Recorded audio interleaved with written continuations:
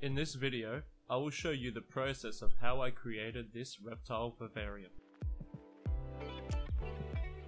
To begin, I created a large frame using large wooden beams as the foundation for the vivarium.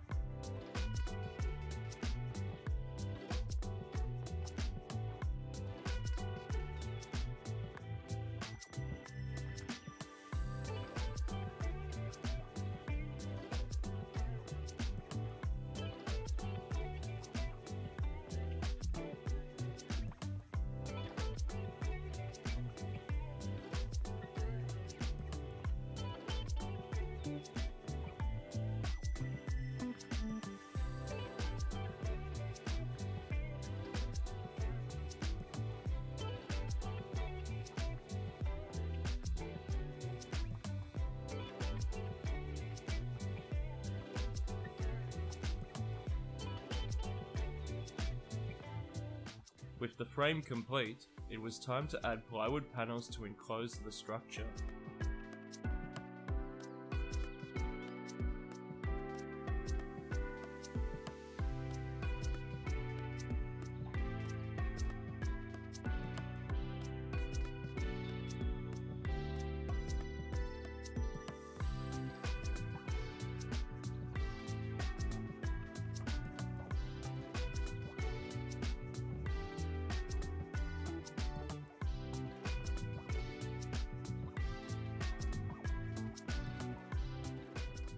Installing wheels for ease of movement and to lift the enclosure from the floor was needed for such a large vivarium.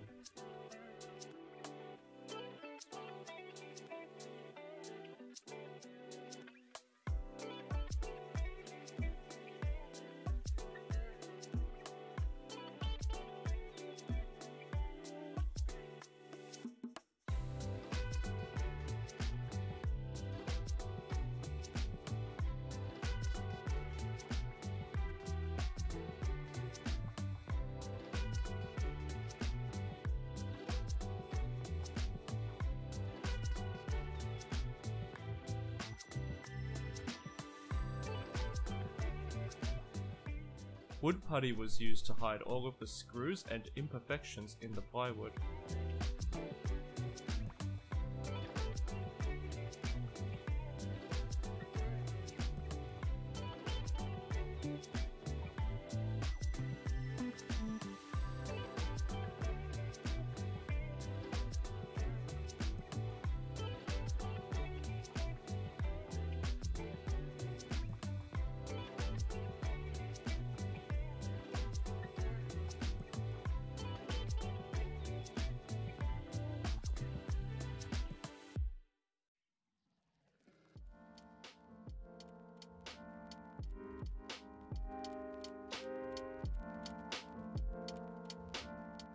With the basic construction completed, it's time to seal the wood. For the outside, I used a polyurethane sealer which also contains a mahogany stain.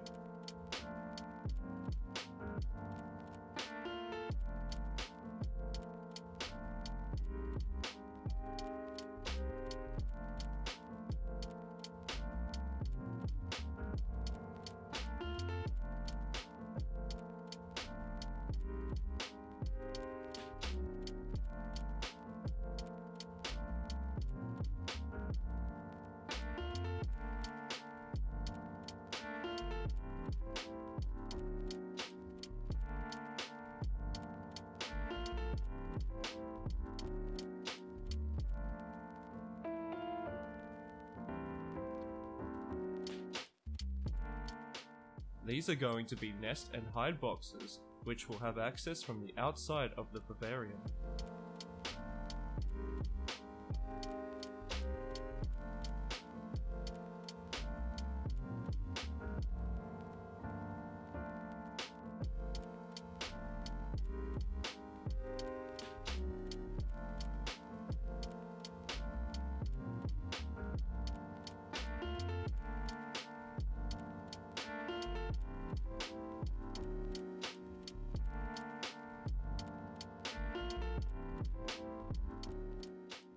Clear polyurethane with added water resistance was used for sealing the inside of the enclosure and the boxes. There will be more measures taken to seal and protect the wood as we progress.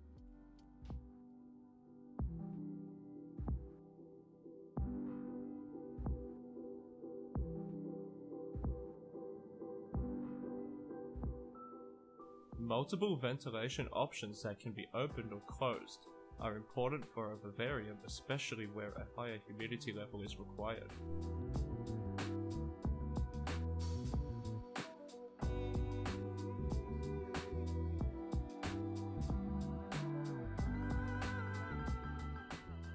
Because humidity will be raised in this vivarium by use of a mister and a humidifier, a drainage system is required.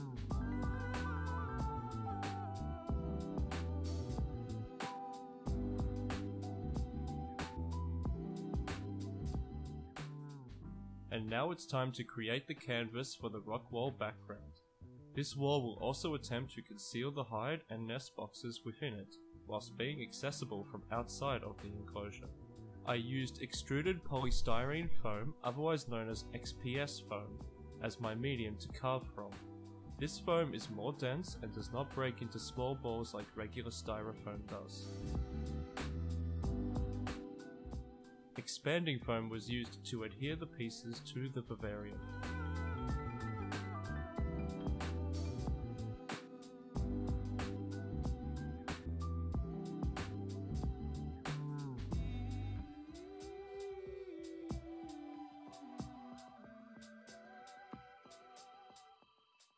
I also foamed the floor for further protection from water and so that I could direct water to the drain better.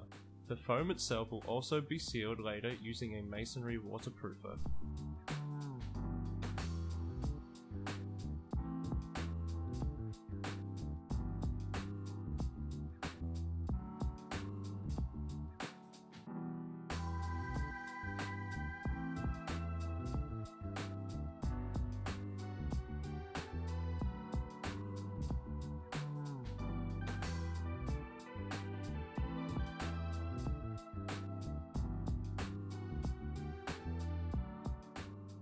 PVC pipe was used to create entrances into the hide and nest boxes.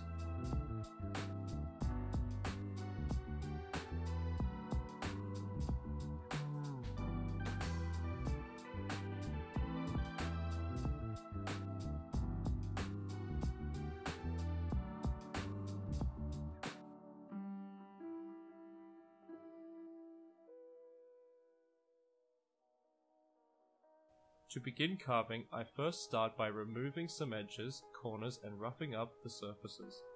This helped me to visualize better where to cut and what areas required more foam.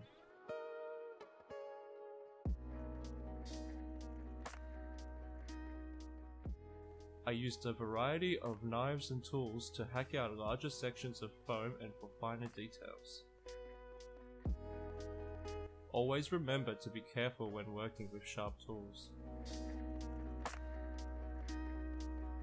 Oof!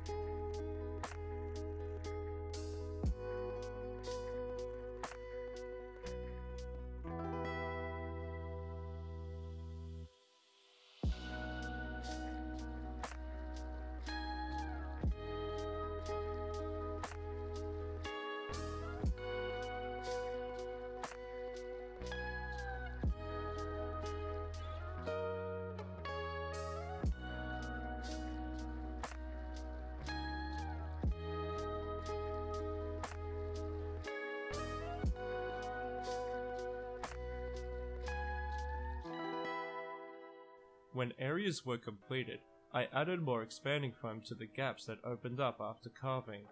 Once dried, I removed the excess foam.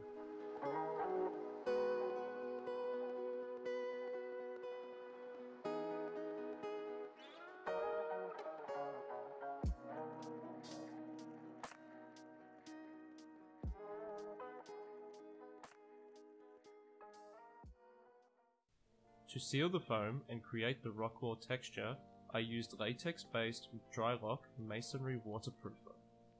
It was also used to seal the foam floor in the bottom of the vivarium.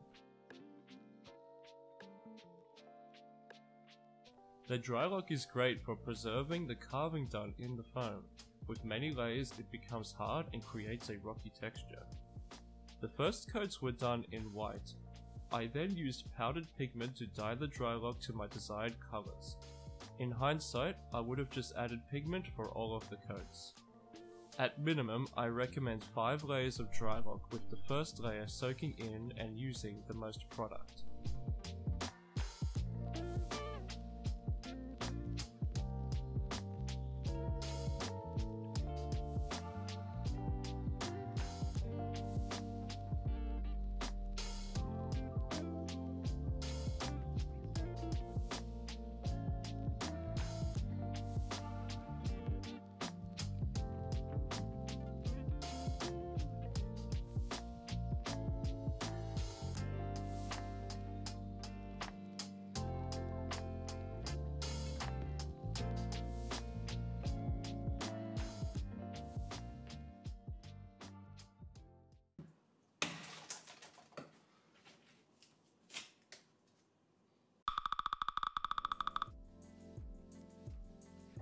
Not everything goes to plan or as you envision it, and this project was no exception.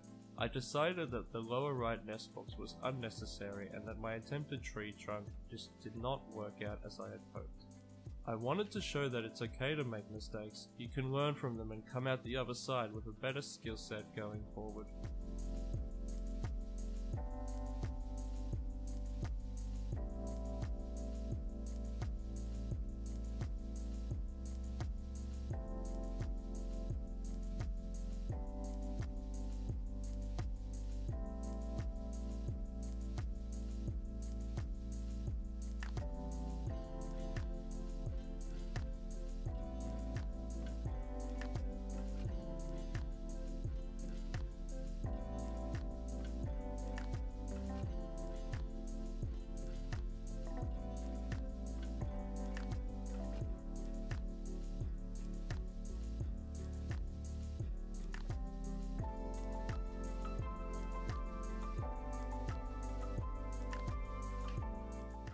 Once the new carving was completed and sealed with dry lock, it was time for the life support systems to be installed.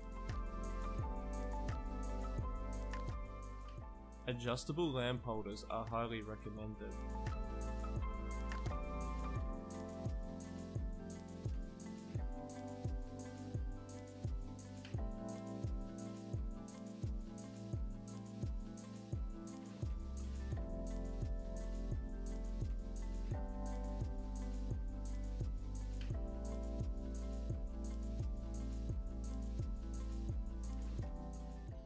To maintain a higher humidity, a misting system was installed.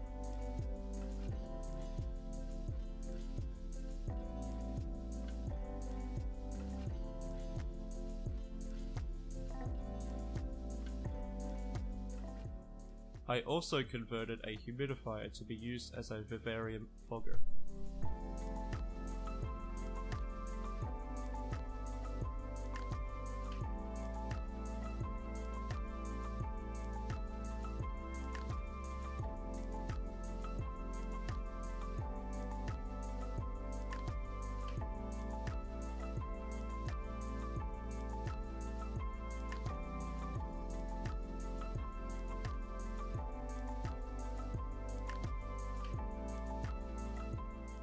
For the nest and hides, I have used plastic storage boxes with holes cut into them so the PVC pipe entrances can slide into them. This way, the animals and substrate in the boxes are contained when opening the outer doors. For the vivarium floor, a drainage layer is created with clay balls and garden drainage fabric. Topsoil, compressed coconut fiber and sand are then mixed to create the substrate.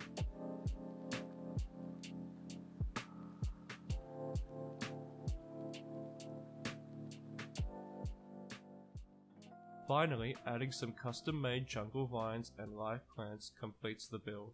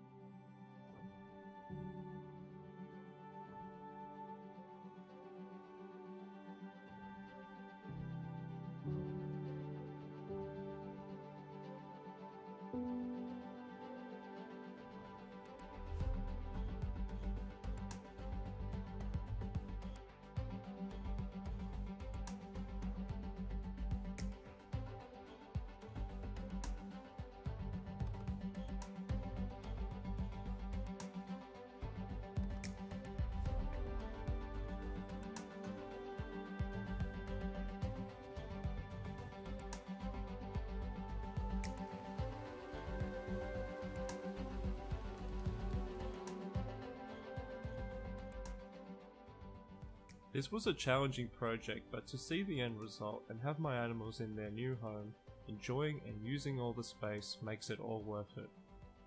I wanted to create something unique and visually stimulating for the animals and myself as their caretaker, and I think I have achieved that here. And I'm happy that I could make this video to share it with all of you. So thank you, and I hope you enjoyed the video, and if you did, please consider subscribing. I've got big plans for the channel, and I'm just getting started.